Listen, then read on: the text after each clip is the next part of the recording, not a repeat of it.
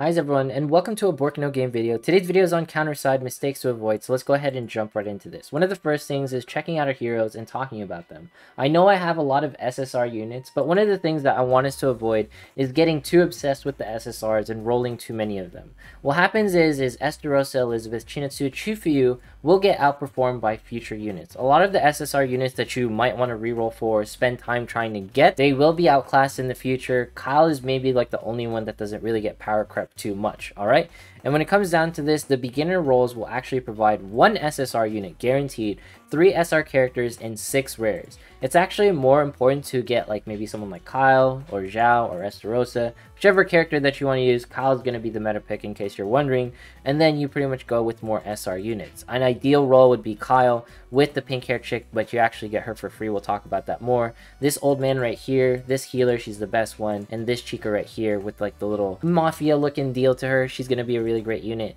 And try to get one copy of this defender in particular. You get a copy of her as you progress through story, but she'll be nice as another defender for your other team. All right, this sort of flows into our next tip, where I don't want us to be building too many teams at once. So if you click this like little 3-bar section right here, this is going to be presenting you with the teams. One of the mistakes that I pretty much had when starting out this game was I built 7 units on each team at once. This is a huge mistake. You can definitely run a team with 4 units, level them all up appropriately, balance them out, make sure your team has at least 1 tank sort of, or you can just run, you know, Kyle or something like that and a healer, and you should be pretty good, right? Don't try to run too many like tanks in the game just because of the fact that they don't really deal DPS, and you need like DPS in order to counter all of the enemies that are going to be popping up in the field.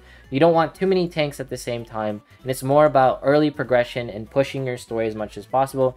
Yes, tanks are absolutely important, and one thing to note here is you can see I'm using the old man twice. So if I go back to the hero section right here, this is going to show like all the heroes that I have, right? You can see I have 2 copies of the old man, and I can put them on 2 separate teams in case you want to flow your team that way. Yes, you can definitely do that in case you're like, oh, I don't have enough defenders within my team. Next thing I want to focus on is your mail. Do not just claim everything willy-nilly all at once. Make sure to keep your stamina within the mail so that your stamina is constantly refreshing and constantly working.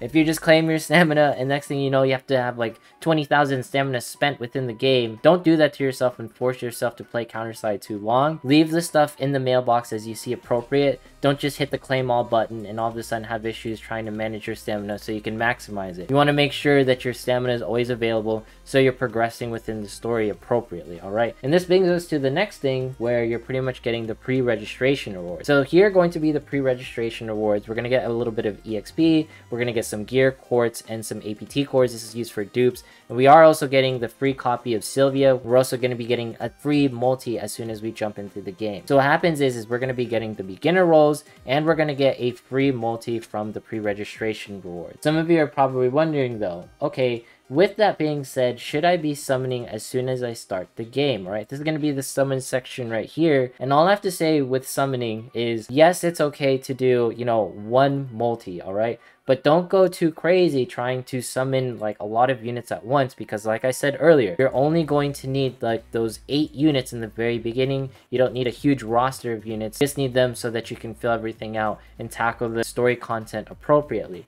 Because your main focus should be jumping into the story as soon as possible with your 8 core units. Let's go ahead and jump into the most important part of this game when you start, and this should be your main grind. This is like the hardest thing to acquire in the game. That's going to just be jumping in here and constantly farming gold. Now this is like a thing that tells me that I can go back to what I was doing, which was pretty much farming a lot of gold within story. The more gold you have, the better your count will be, because gold is king in this game. Without gold, you cannot pretty much progress. The reason why I'm saying that, some of you are probably wondering, how is gold like that effective? So you can see here, while we're pretty much upgrading this character, we're leveling her up, there is a loyalty system. Even though it costs more credits, it's going to be advantageous to you in order to expend this gold. The reason why the loyalty system is so amazing is because loyalty effects actually give you bonus stats. So yes, it's going to be worth it to expend as much gold as possible in order to get your characters even stronger as you progress through the game. Gold is going to be your main grind, so you're always going to be in story trying to farm as much gold as possible, because without gold, your characters will not be stronger. If your characters aren't strong enough, you won't be able to progress within the game. So make sure to always farm gold so you can increase their loyalty effect so that you can get more stats as you're pretty much leveling up within the game, because this is going to be an important factor. And it's something that I failed to realize, where I was like, all right, I'll just cheap out on like the gold.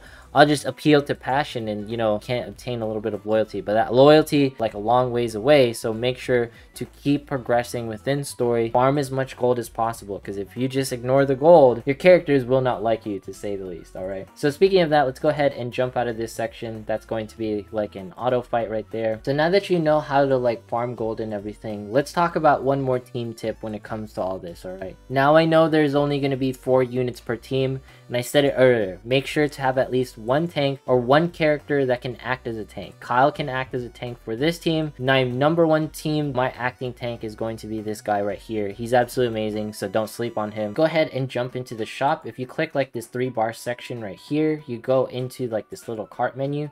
This is going to be the shop within the game. All right, now this is going to be like the paid-ish shop, so there's going to be a lot of different things that you can look at, but it requires premium currency. If you click the shopping cart again and then you click this middle one right here, this is going to be showing you the actual in-game shop. Note here, this is a summon currency. Your focus in the shop should always be buying out summon currency. Don't focus on the other things, because the more summons that you can get, the more summons that you can save, the better off you are, because the dupe materials, they're kind of finite in some situations because you can only obtain a certain amount within the day. All right, all the other sections within the shops, they're not really like that important early on in the game. We'll talk about them as we progress in the future, but just note here, there is going to be a way to obtain gear. I believe this is going to be from like the arena system and stuff. Yes, arena is going to be playing an important factor within the game. Just note that the important parts to this shop is getting more summon currency, and try not to waste your quartz, because this is going to be a premium currency in order to do more summons. All right, in order to get skins and other like factors that will play out in the game, quartz is going to be an important currency that you're always going to want on hand. Next thing that I want us to go, if you jump into the home menu, is never forget about the achievements right here. I showed it earlier in one of my videos, but this is going to be the place that you can always acquire a bunch of things. As you can see, it's going to be giving me a lot of stamina, but it's also going to be giving me like EXP, going to be giving me like the infos and all the skill training materials. So make sure to jump in here frequently, check this out, get all of the free things, do like the missions and stuff, do your dailies. This right here is like fodder material that you can use for your characters, but always check your achievements, because there's something that's going to be here. This is going to be like limit breaking stuff. This is like shards for a character to make them even stronger. All right, so this is going to be the dungeon section. Now, I've talked about this dungeon section before. You're going to be unlocking like level 5 as soon as possible. Try to complete level 15 within the first day. I know it's going to be a difficult ask, and then level 30 for this pretty much area, and then level 30 for this area. That's going to be a tough ask, I know, for some day 1 players, but if you really want to push it like to the maximum degree, you know, you can definitely go into 15 and then 30. Just don't ignore this dungeon area. Even if you can't do 15 yet, or you can't do 30 yet, make sure to complete all of your runs, because this resource is very finite. It's hard to do extra dungeon runs. This is going to be where you're getting your skill training, all of your dupe materials. So make sure to do the dungeons every single day, because this is going to be important. Another section that might not be available, but we'll talk about it anyways. This is going to be like where you can get gear. So don't sleep on this place. It's not really like that pointed out easily. And this is going to be molds. Molds are going to be used in order to create gear. If you're wondering how do you create gear really quick, if you jump right here, you saw like the little like wrench icon. This is going to be a place where you can essentially make gear within the game.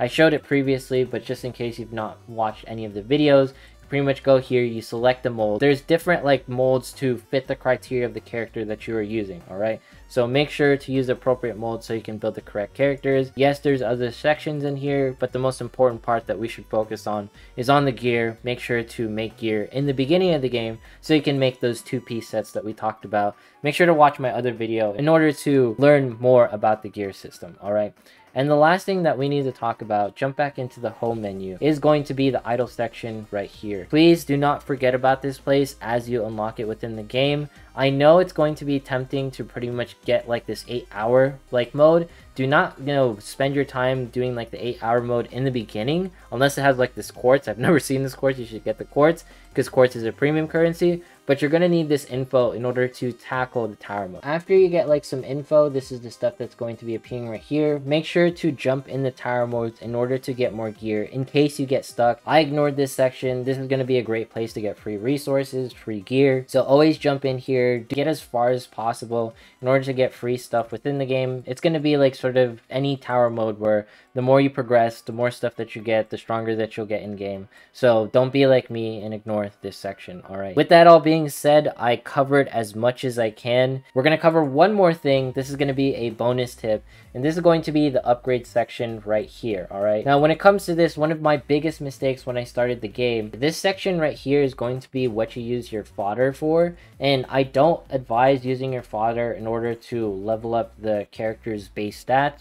You can see it's like plus 293, plus 8, plus 15. It's really small gains. Not to mention it costs 4,500 gold. It's just much better if you go back here into the main menu and then you jump into the hero section right here. You click the little trash box and then you sell some heroes off, alright?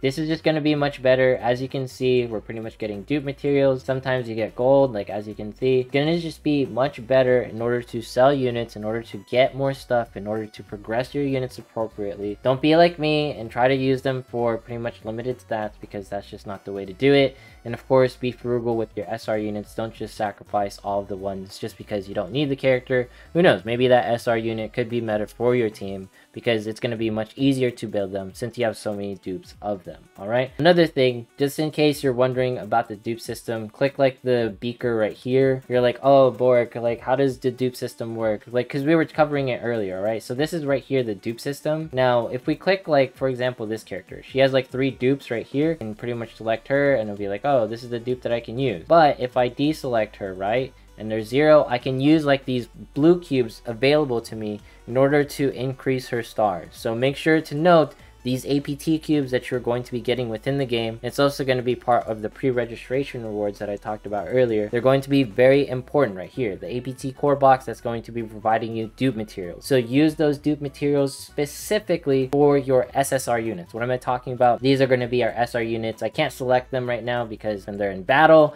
so since they're in battle, they can't be used, but lo and behold, make sure to save these red cubes for your SSR units, because you're probably not going to be getting dupes for these characters. Anyways, if you made it this far in today's video, consider subscribing, dropping a like, leaving a comment, follow me on Twitch, follow me on Twitter. Once we hit 20,000 subs, we're doing a giveaway. One more thing, don't forget to do your free poll every single day within the summons right here.